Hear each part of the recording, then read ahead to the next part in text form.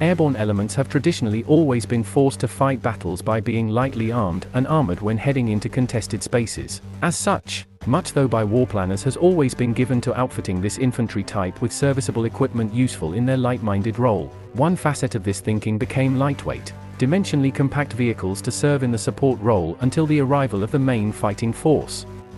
For the West German Army during the Cold War period, 1947 to 1991, the Porsche Mack Wiesel Armored Weapons Carrier, AWC, became such a product, developed as an air-transportable solution due to its compact size and relative lightweight status.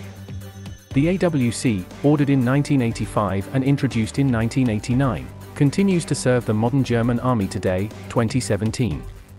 The Wiesel series involves a crew of 2 or 3 depending on configuration, and 2 major variants of the Wiesel ultimately emerged: the original, Wiesel 1, and follow-up, Wiesel 2.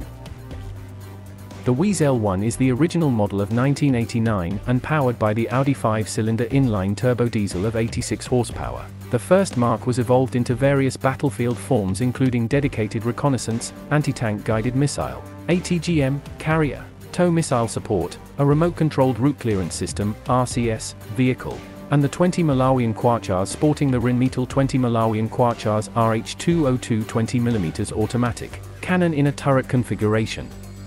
The Wiesel 1 was further a part of various experiments involving the vehicle, including a cargo hauler, machine gun carrier, ATGM carrier with hot missile support, radar carrier, and a model outfitted with the heftier 25mm autocannon, but none of these were adopted.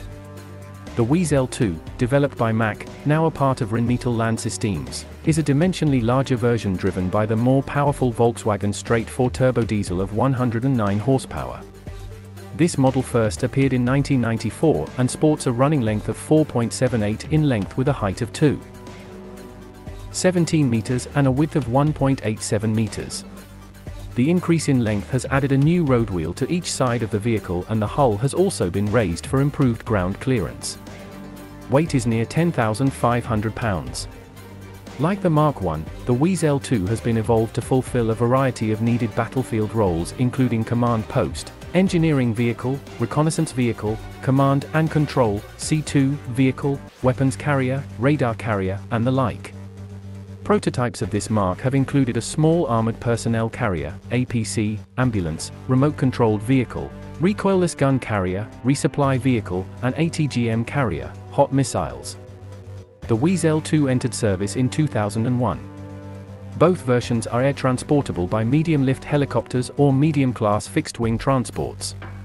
However, it is not an air-droppable system, as 4 pilot vehicles were lost testing this capability during trials. The German Army has taken on a stock of 343 Wiesel 1 forms and 179 Wiesel 2 forms. It has used these in various peacekeeping endeavors throughout the world.